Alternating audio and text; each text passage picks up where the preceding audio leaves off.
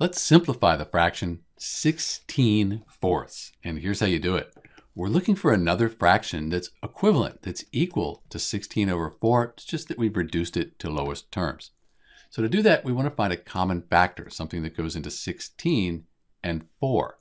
I know that 4 goes into 16 4 times. So let's divide 16 by 4. That'll give us 4. And then if we divide 4 by 4, that'll give us 1. So our greatest common factor is 4.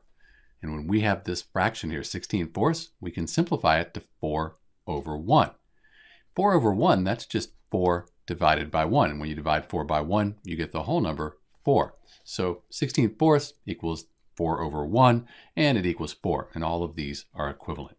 This is Dr. B, simplifying the fraction 16 fourths. You get 4 over 1, or you could just write that as 4. Thanks for watching.